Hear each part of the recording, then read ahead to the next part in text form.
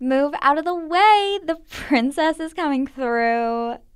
Move, trash. I'm just trying to get the last piece of cheesecake. I'm not cutting.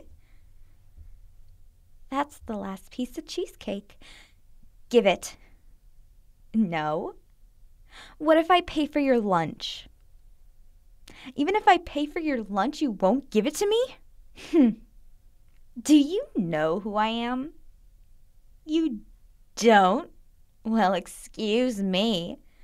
I'm Ava Stone, oldest daughter of Mr. Stone. He's the one that pays for all the programs here at this trash dump of a school.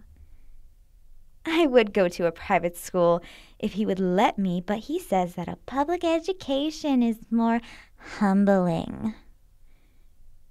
I don't remember your name. What is it again? Whatever. There's gotta be something. I can tell everyone in the school that you're cute or something like that. Make the whole school swoon over you. Oh, you already have someone in mind? Margot? What's so special about that quiet bookworm? Wouldn't you prefer someone like me? No. What do you mean? Everyone loves me.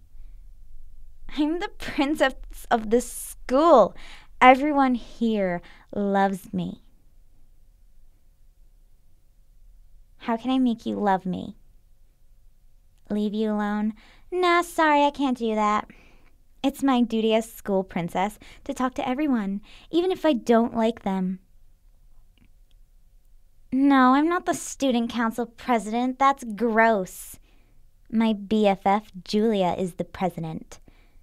You have at least heard of her, right? Good, because if you didn't, that would be really bad.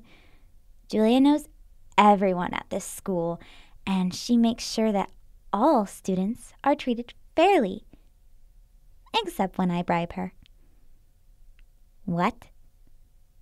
If you want to get what you want, you have to bribe people. It's the circle of life in business. Now, to give you a nickname. I give everyone nicknames here. I'll call you Baby Swiss. Don't take it personally, Baby Swiss. Ugh. Ugh. How dare you? A waste of a perfectly good piece of cheesecake. And you ruined my outfit. I'll be seeing you in detention, Baby Swiss.